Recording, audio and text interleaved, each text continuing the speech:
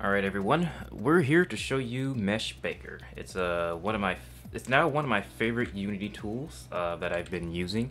It's perfect for anyone who's working with mobile or Webgl or is building a gamer application that requires really good optimization.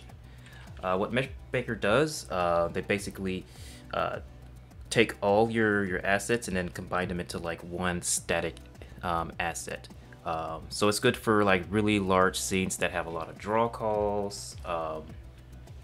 As you can see here, to the top right, if you look at the batches, they're around about 2,000 to about 3,000, depending on where I look, which is, in my opinion, not too high. But you know, if you're optimizing for mobile or WebGL, you might want to lower that number by a lot here. So Mesh Baker has had 5-star support since like 2012, so it's been along for quite a long time. It's basically Unity's best known optimization tools, and it works with other rendering pipelines such as URP, HDRP, and the standard pipelines as well. So just to reiterate, it reduces draw calls and batch counts.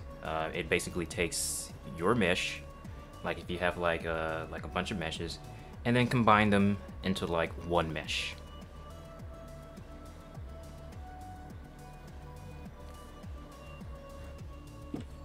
Alright, so let's look at this scene here.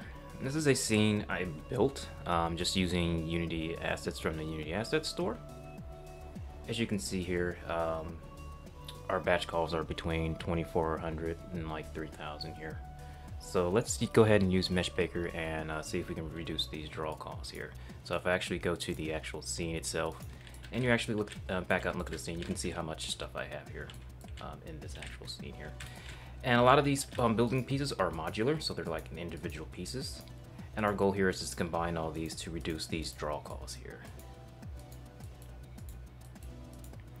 So the first thing we're going to do, we're going to go ahead to Game Object. Then we're going to go to Mesh Baker, and then we're going to click on Mesh Baker.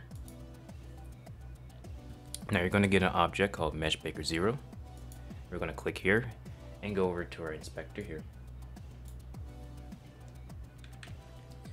Next, we're going to go ahead and take these meshes here. See this? This is the entire city, minus a couple of buildings here. We'll add those as well. But let's go ahead and add these to the Mesh Baker. So we're going to grab this and drag and drop it here.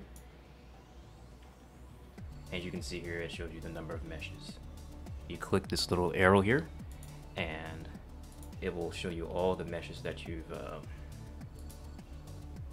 put in here.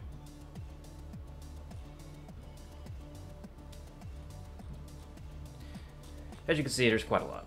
There's quite a lot here.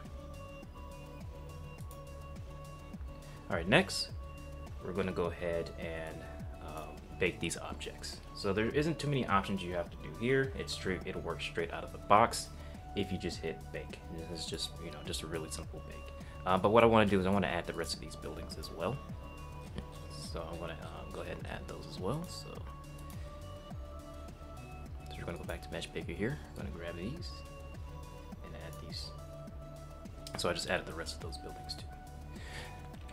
Alright, now we're going to go ahead and hit bake. And it usually takes a couple of minutes here, so you're going to see this little pop-up happen here. And while that's doing its thing, I am going to pause the video and come back when it's done. Alright, now we want to go over to our hierarchy.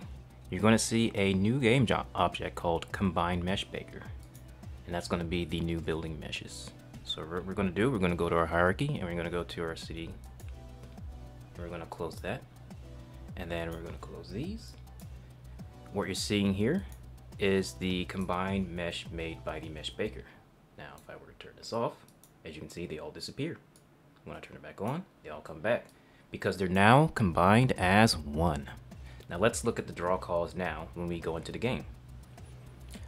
Alright, as you can see here, our batch calls are significantly lower. As you can see, it's around about 170 to about 111 here. So if you want to check out this product, just go ahead down to the description. I'll put a link in the description. I'll also pin it to the comments below. So this is perfect for anyone who wants to do mobile game optimization, Webgl optimization, solve problems for large complex scenes, and it's just a really fast, easy way to optimize your scene really quickly.